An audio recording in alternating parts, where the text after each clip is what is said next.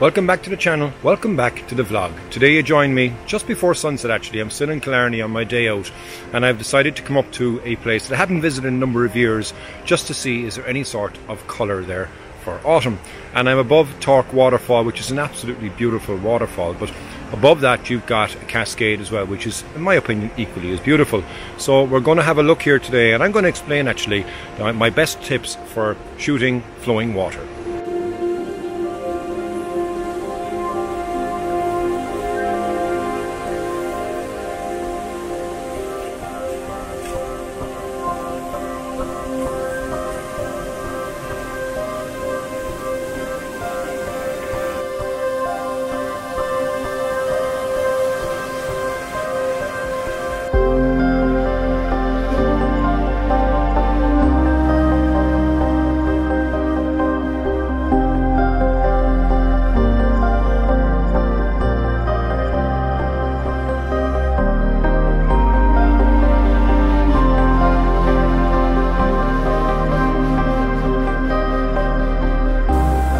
Okay, so hopefully you'll be able to hear me now above all this water noise, but I'm going to show you the different things that you can do to be able to get some long exposures of water without actually using any filters. So first shot here now at the moment I've got to the widest that I can go because it is quite dark, and that's the main thing, is you can get long exposures when you have low light, because the more light that goes into the sensor obviously the more difficult it is. But now I'm about an hour before sunset and it's on a grey day, so it's quite dark where I am, and that helps me to be able to get those shots. So first thing I can see here and I'll show you is I've got it at f4. I'm going for 1/50th of a second and it's 1/1600 of ISO. So if I take that shot here, that effectively will more or less just freeze the water. So I'll show you that shot now.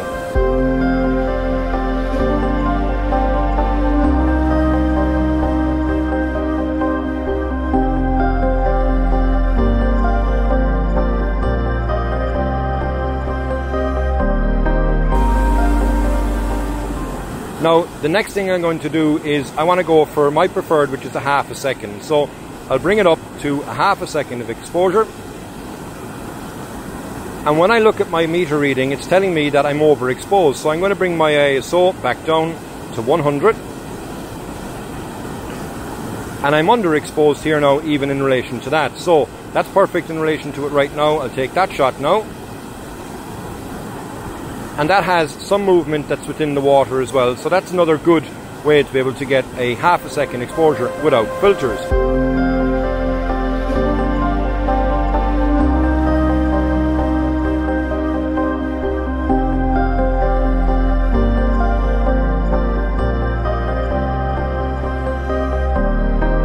Now if I want to bring that up to, let's just say, 1 second, so when I go 1 second it's telling me that it's a third of a stop overexposed. So all I have to do now is just bring up my aperture to 4.5, and what I'll do is I'll bring it to 5 just to be on the safe side, and I'll take this shot now, and that is a 1 second exposure.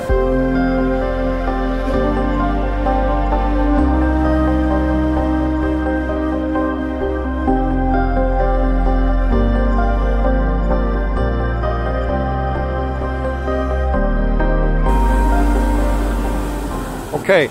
Next now is to bring it up to 2 second exposure, and again all you're doing is you're adjusting your aperture.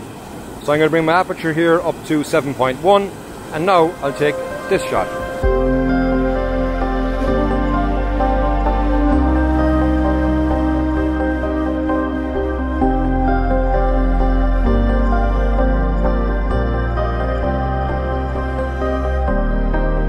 Okay, next now I want to bring it up to, let's just say, 5 seconds. So I go 5 seconds, I'm 2/3 overexposed, so I'll change my aperture again.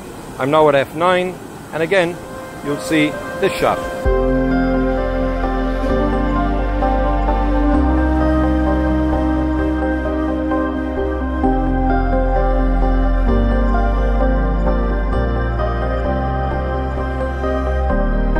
Okay, each one is giving a different flow in the motion of the water. So now I'll go up to, let's just say, 10 seconds. So with 10 seconds I bring my aperture up to f13. Actually I'll go to f14, I'll go 1/3 of a stop under just to be on the safe side, and we'll take this shot now.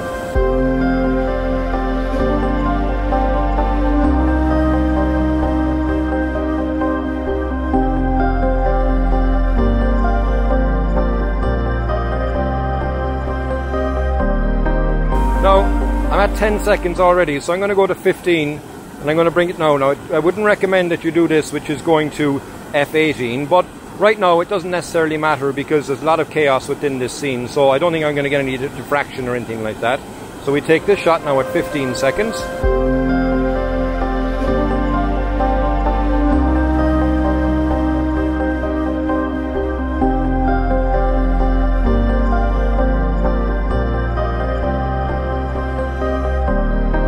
And the final one I'm going to go for is I'm going to bring it up to 20 seconds. So I'm going to bring my up as far as f22, which is the smallest that I can go, and then we'll take this shot. So 20-second exposure now of moving water, and you don't need to have any filters whatsoever on the camera.